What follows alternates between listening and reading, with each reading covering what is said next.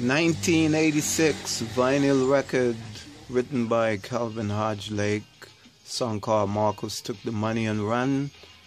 This song was about the former late Ferdinand Marcos of the Philippines. His wife is Imelda Marcos. She had thousands of pairs of shoes. Ferdinand Marcos, as you may have read, looted over $20 billion. At the time when the newscast came out, it was actually on a coach going down Wilshire Boulevard into Beverly Hills when the news broke.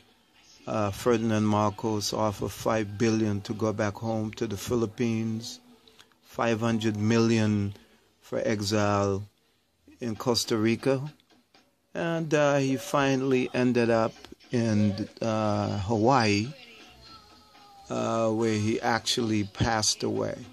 So this song was published by Love Groove Music Publishing Company, SOLG Records, owned and operated by Calvin Hodge Lake, and the artist was Alexander Bernard, who helped us co-produce and co-arrange.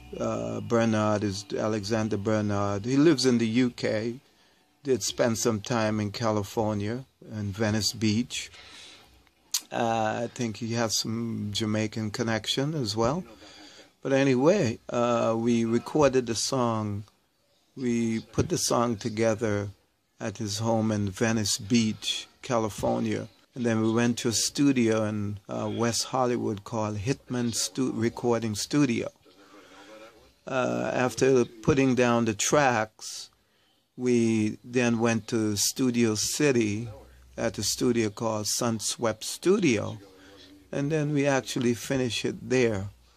We had the record manufactured at Macola Records on Vine and Santa Monica in Hollywood, California. And as the song released, it was picked up in KCRW, played on our other station, a DJ by the name Wire Waste with KPFK. She actually picked it up, played it, and the song did very well. Sales, and now you can download this tune on Amazon, Spotify. Great song. It's also sold on eBay as a rare record through a company called Wentworld Records in Montana. Yeah, they had it for sale on eBay, which someone may have picked up the vinyl record. And so far it's been getting a lot of YouTube hits.